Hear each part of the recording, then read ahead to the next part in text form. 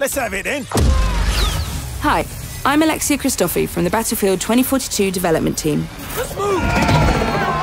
We hope you've enjoyed Season 2 Master of Arms. As it draws to a close, that marks 1 year of Battlefield 2042. In that time, we've heard you.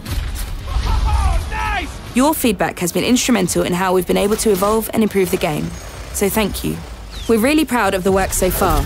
And so any players that haven't jumped in yet, you're going to be able to do so for free. In December, there will be free access periods to Battlefield 2042 across all platforms.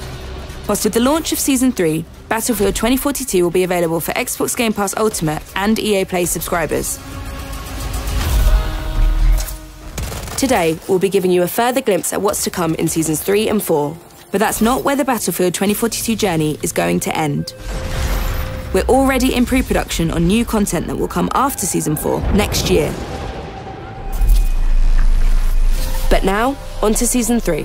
We'll be revealing it fully later this month, but in today's development update, we'll talk to you more about our areas of focus and what to expect from them.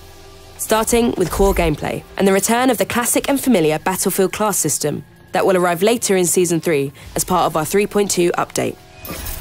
Since we confirmed this, we've seen thousands of comments from you all. We've collated and reviewed them as a team to help validate our plan, and we've held extensive internal playtests along with bringing in members of our community to discuss, test and play with these rework changes in place. So in our initial release, you'll see the move back to the class structure with needed balancing work, as well as the first set of design changes. Each class will receive class equipment and class gadget of choice. Weapon proficiencies will become available and provide gameplay benefits for each class. For example, Recons will be better at holding their breath whilst aiming down sights with sniper rifles. One of us is down! Irish moves to support, while Crawford moves to engineer. Irish will take Crawford's current trait, and so Crawford will receive a new trait geared towards engineer gameplay. We want RAW to fit better within the Recon class, so to achieve this, reporting for duty. We're improving communication between RAW and squad mates to highlight when targets are vulnerable. This work will continue through Season 4, with more design changes to other specialists, balancing changes, as well as new content arriving to fill class gadget choices. Continuing in Season 3 will be the addition of more vault weapons, a wide collection of portal weaponry unlocked through assignments. At the start of Season 3, you'll be able to fight with the XM8 from Bad Company 2, a German assault rifle hugely effective at both medium and long range. There will also be the A91 from Battlefield 3, with its high rate of fire and a little bit of unpredictability. More vault weapons will then continue to be added throughout Seasons 3 and 4. In Seasons 3 and 4, we'll continue to bring evolved versions of our existing maps from launch. You're already playing these reworked versions of Kaleidoscope, Renewal and Orbital, and in Season 3, you'll get to play on new versions of Manifest and Breakaway.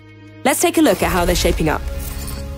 Manifest will be the first map update you'll receive during Season 3.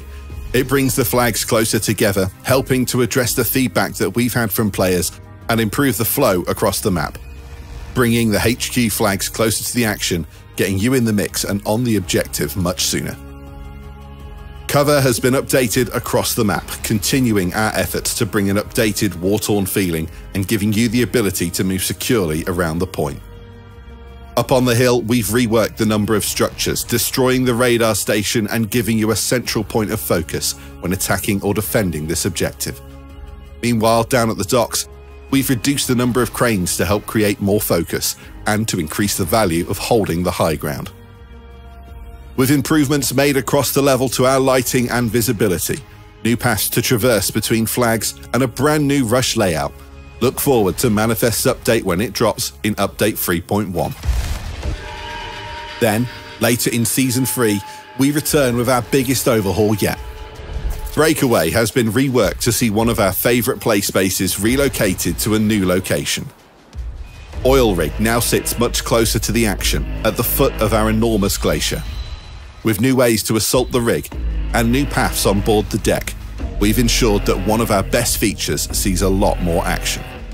Down in the town, we've arranged the flags to create better objectives, bringing new cover, destroyed vehicles and cleaner navigation to keep the action flowing.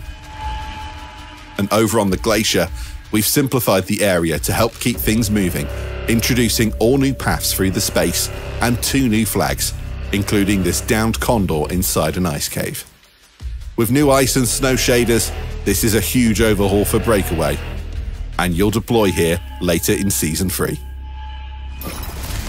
The reveal of Season 3 is just around the corner with a new specialist, new battle pass and more in Portal, as well as new hardware tech, events, experiences and more.